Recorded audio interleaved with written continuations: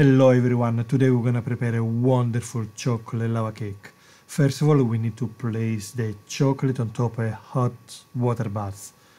Once the chocolate is melted, we're gonna add the unsalted butter and stir until everything is very well incorporated to the chocolate. Remember, this recipe is for 30 to 32 chocolate lava cake. And then we add the sugar a bit at the time. Once the sugar is all incorporated, we're gonna add the flour and we repeat the same thing. I transfer everything to the KitchenAid with the whip attachment, so it will be easier to incorporate the eggs to the chocolate.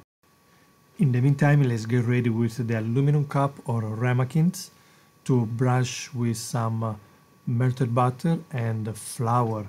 Make sure you remove the excess of flour inside. With the pastry bag, we fill it up the ramekins or the aluminum cup. Cook it in the oven for 450 Fahrenheit for about 9 to 10 minutes. Of course, keep an eye and enjoy. Thank you for watching, guys. See you next time for another recipe. Don't forget to subscribe to my channel. Ciao!